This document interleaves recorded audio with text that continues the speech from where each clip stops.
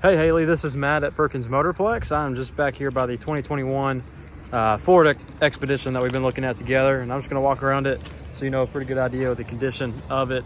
Here is the front of it. I'm just looking for any dings, scratches, things like that all around the body, and not much to point out to you on the front. I know it's only got 20,000 miles, but there probably are a couple small rock chips, things like that, normal road wear that are seen on here. I don't see any flaking in the chrome or cracked headlights, anything like that. And the body on the driver's side looks to be in really good shape. Not seeing any door dings or major scratches. Again, small little touch-up spots from rock chips. No curb rash at all. Here's a look at the tires.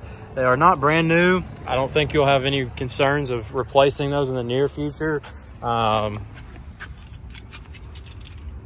But you can kind of see that on my finger there to kind of give you the best idea of those. But no curb rash on the wheels, anything like that. Back bumper looks to be in good shape. Looks like it is missing that hitch cover on the back of it. But everything looks to be in phenomenal shape cosmetically on the body.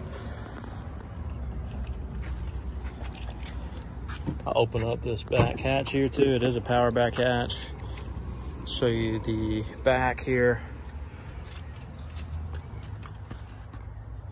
Of course, the back seats look to be in good shape as well. It's probably the least used of any of the seats in any third row SUV. No curb rash here. See a lot of the time on these black wheels some curb rash, but since this one's so new and whoever drove it previously took pretty good care of them. Have a look at the front driver's side, or passenger side, sorry about that. And I did see a note in the system. We do have a motor for the passenger side power running board fit to be ordered because it was getting stuck down. So they do have them turned off right now, but we do have that ordered.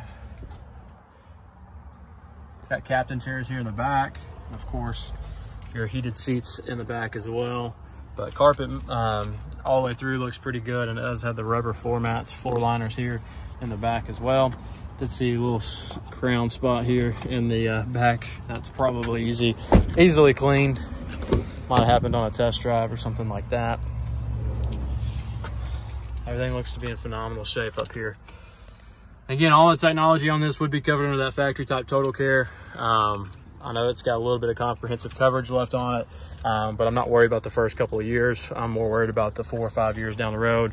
When you have this vehicle, make sure that you are covered on any of those expenses, timing chain, transmission, engine, or any of the smaller sensor stuff that seems small but also very expensive when you have to take it to the dealership. So let me know how I can help. If there's any questions you have on it, be happy to answer those for you. It's just down here on our bottom lot here in Mayfield, Kentucky.